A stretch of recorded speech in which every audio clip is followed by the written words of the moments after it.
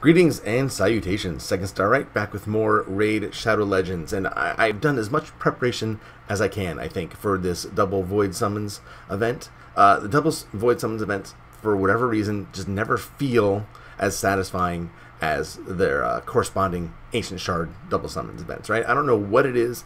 I always feel, and maybe this is just a feeling, it's not based on any kind of mathematical calculation, but Ancient Shards, I feel like I get a lot more epics and legendaries than I ever do with Voids. Voids are always, they're painful for some reason. I don't know why, but that's okay. I'm wearing the purple tie, and so hopefully the purple tie will help us get a little bit luckier in our Void Summons pulls. And I have a nice Space Side single malt scotch. This is a Glenfodry, brewed out of the pristine waters of the Spey River, which has a very, very low total dissolved solids count. So the flavor of the water doesn't actually impact the flavor of the scotch. Nice cork thing, and the... Oh my god. Oh boy, okay. It smells so good. It's actually has a French wine cask finish. So they start out with the American white oak, and then after it's matured sufficiently, they transfer it to French wine caskets. And oh my god.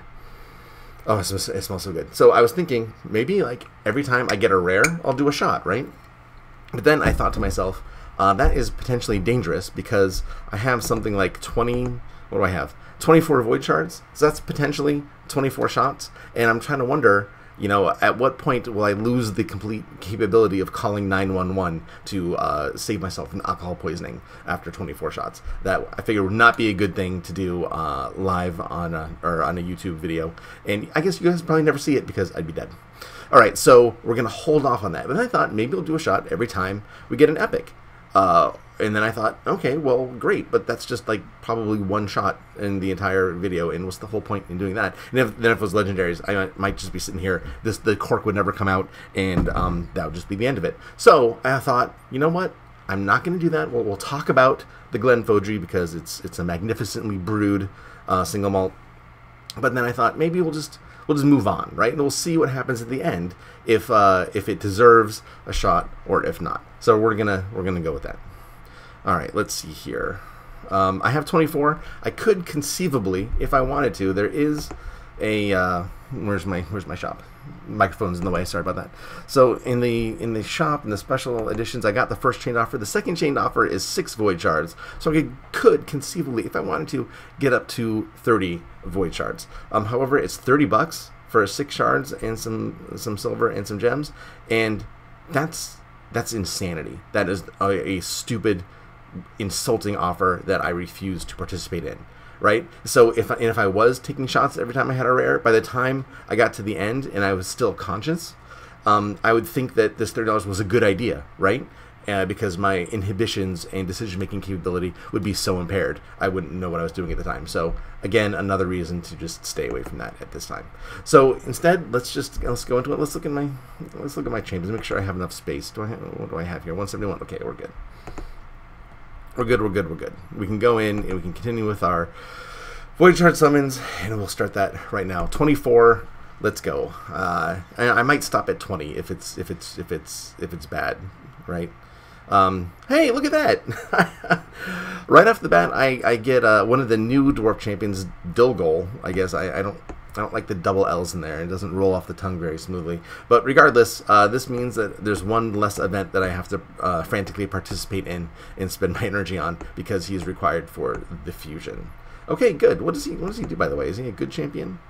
Crippler attacks an enemy, 40% chance of placing a 15% decreased speed debuff for 2 turns. Okay, decreased speed. All right. We have an AOE that attacks all enemies. No, attacks all enemies twice. AOE twice. Each hit, the 50% chance of placing a decreased accuracy debuff for 2 turns. Okay. We all know how I feel about decreased accuracy. You can't really see it in effect, so you never know if it's good. Big Game Hunter. It sounds like another skill that Steel Boyer has.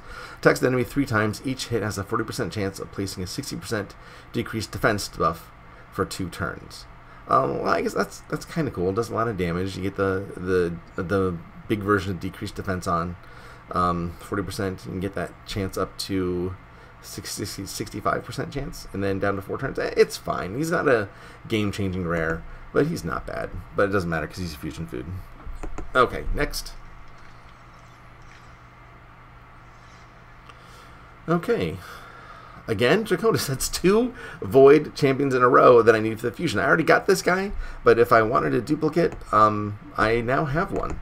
What does he do? Attacks the enemy, heals the ally with the lowest hit points by 7.5% of the damage inflicted.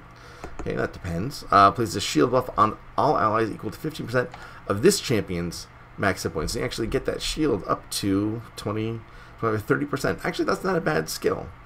For a rare, that's not bad. And this is Ascension level 3 Order of Mercy. Attacks the enemy, removes all debuffs from the ally with the lowest hit points, then heals them by 25% of the damage inflicted.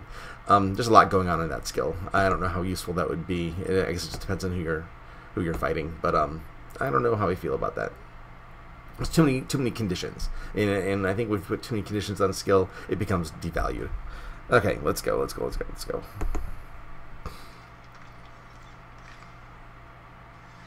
Alright, another rare, and it is Hollow. I actually kind of like Hollow in Faction Wars. You know, if you don't have anything better. He has a poison, and he has turn meter reduction, and he has ignore defense. So that's kind of cool. He has a lot of some decent things going on for a rare. He's not a bad champion if you don't have anything else. Okay, moving on.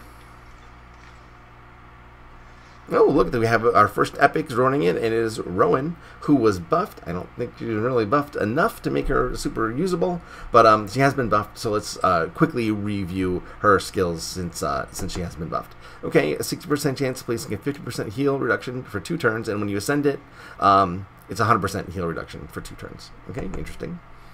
Attacks 3 times under A2, each hit with a 40% chance of placing a stun. Okay, so that's not too bad. Random stuns on 3. Okay. Attacks the enemy 4 times. Each hit has a 50% chance of placing a poison for 2 turns. That's cool. Having a 4-turn attack is really neat. You can get that down to 3 turns, so there might be some usage here, like in Fire Knight or some other claims like that. Placing a what? Poison. And placing poison's good. She's still fine. I still don't think that the buff made her super viable, but yeah, you know, it's fine. As far as Void Epics go, not my first choice. And what do we have here? We have Ragemonger, who was really, if you get Ragemonger early, he's a great champion to get, like maybe your first Void Shard you get. He's got a continuous heal on his A1, he's got Poison, and he's got HP Burn. So he can really help you out in Clan Boss early on when you're first starting your account. Ragemonger's pretty decent. Alright, and we have our second epic coming in here, and it is Sawai Firstborn. I did a review on her a few months ago when she was fusion food. She's not bad. She's fine. She does a decent amount of damage when geared correctly.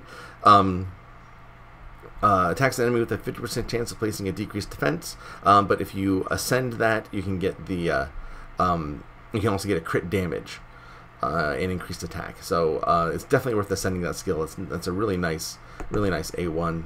Utter Rampage is her A2, attacks the enemy, but then she attacks all enemies with a second hit if the attack is critical, so you definitely want to build her for as close to 100% crit as you can get, and it deals 80% of the damage inflicted from the first hit, which sounds bad, but I did in the video when I did it, if you add it all up, it actually does a decent amount of damage to everyone, because it's always going to be normal, so the extra stuff can't crit, but it's actually not that bad.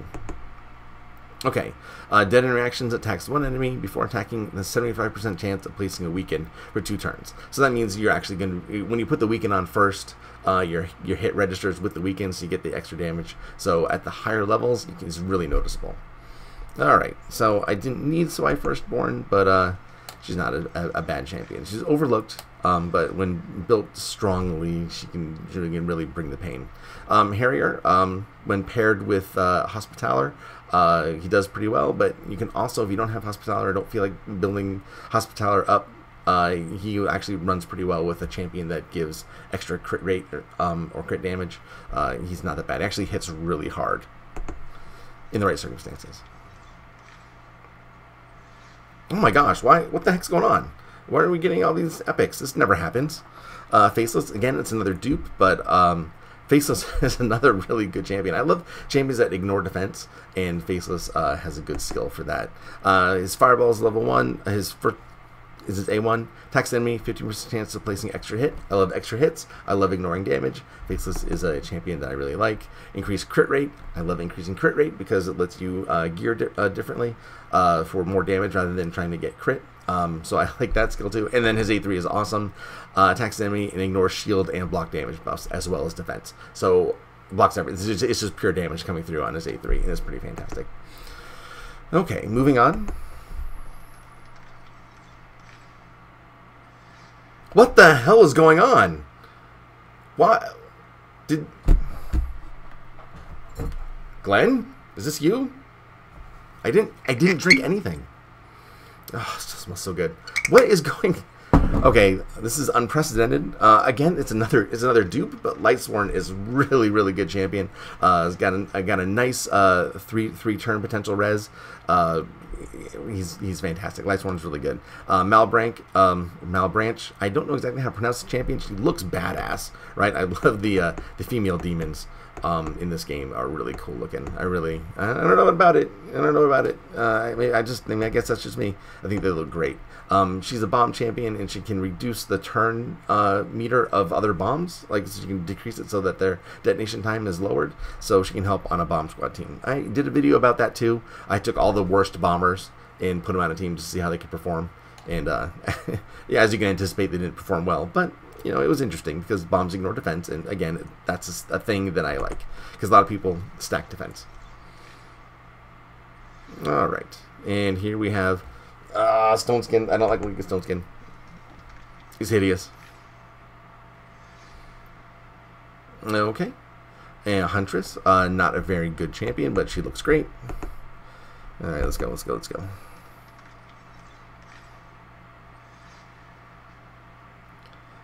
Okay, another hollow. As we said, he's decent enough. Okay, is this Painkeeper? Oh, Painkeeper. Painkeeper's fantastic. I still haven't 6-starred mine. I have her at level 50, and she does great at level 50. I can take her into a lot of the endgame stuff still, even at level 50, and she manages to survive because she's just a really well-designed champion. She's not as godlike as she was before she was nerfed a couple months ago, but still, Painkeeper is great. And for those who are unfamiliar with Painkeeper, attacks the enemy twice, fills the champion's turn meter by 10%, and then a Spectacular Sweep is a heal, attacks all enemies, and then heals this champion by 15% of his champion's max hit points. But the key is when you ascend it, heals all allies by 15% of this champion's max hit points. So you can see how stacking hit points on this hit point based champion can do wonders for your team. It increases the cooldown of all ally skills by a turn. It's on a 7-turn cooldown that you can get down to 4 turns, so that's not bad. Really, Painkeeper is really like a key component to a lot of different team compositions. Okay, and Bloodhorn, who's not a very good champion. I have 9 left. I feel guilty. I need a Maneater. I don't have the champion necessary for an unkillable clan boss team, and I would really like that. And you need Maneater, preferably 2. Well, I got another.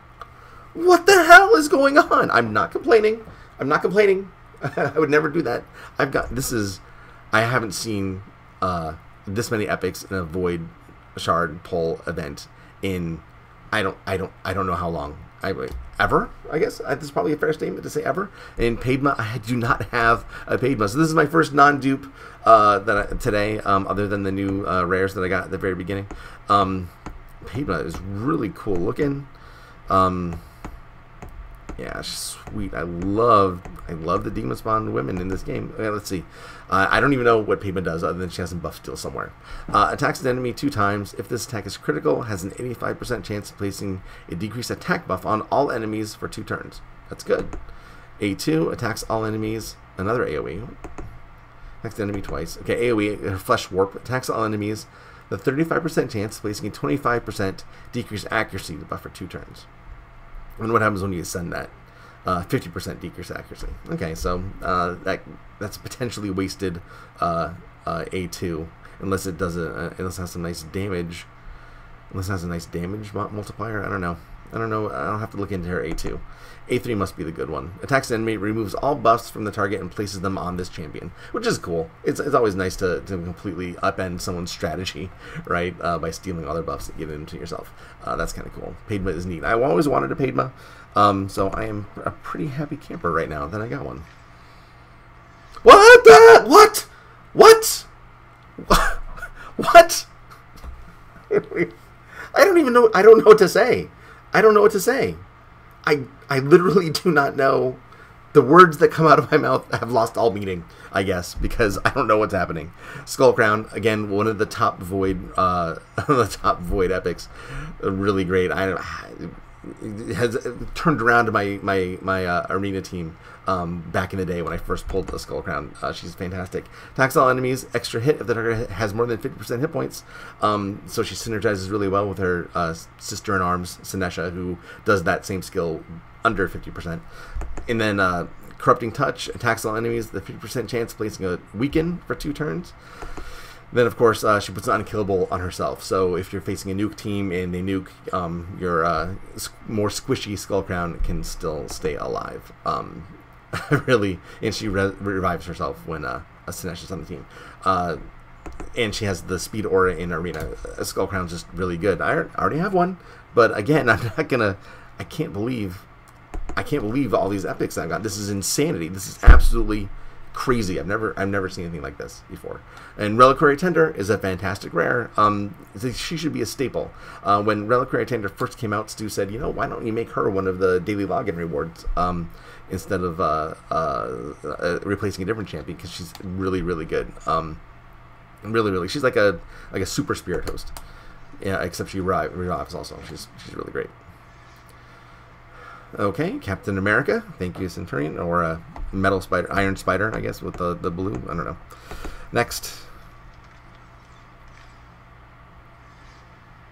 Okay, and this is Confessor. Confessor's actually kind of cool. I wish that I had gotten Confessor early on in my game so I could have built her out a bit more, because she actually has some cool skills. Turn meter by 15% on her A1, an AoE A2 that has decreased accuracy, and then A3 grants an extra turn. So the A1 and the A3 I think are really, really cool skills. Alright, next. Okay, and we have Painsmith. I don't think I had a Painsmith. I think I had one and then fed him to something for some reason, so I don't think I have a Painsmith right now. Someone was asking me on my channel about Painsmith, so I'll have to investigate a little bit. What does Painsmith even do? I don't know. He just attacks on his A1. Okay, that's pretty straightforward. Enemies killed by the skill as A2 can't be revived. Okay, well, that's good. Nice block revive on a rare, which is nice.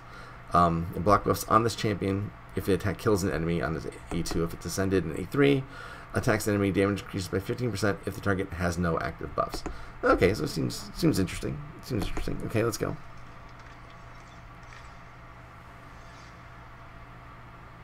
Okay, and Doom Screech. Very good. Very, this is a champion I seem to pull all the time. So let's move on. Okay. Daywalker. What does Daywalker do again? I forget. Places extra hit if the target has more hit points than this champion, but he's a hit point based champion. Now, that seems like a weird skill. Okay, 25% ally protect for 2 turns, and then he can revive himself and then attack all enemies after being killed. Oh, that's kind of cool. Alright, and our last one, our last void shard. What do we get? What do we get? Okay, we have another Rage Mogger. So guys, that was for 24 shards. That was kind of crazy. It feels like that was a good pull session, which I don't know how to say about that when we're talking voids, right? I just, you know, that was good. And let's see how did that help on our champion chase tournament. Let's see, champion chase tournament, and look at that. It got me 2 of the champions. The Caden is up, and I got a book. Awesome. So thank you very much, RNGesus. That was a great. You know what? Salute to RNGesus. Let's do a little.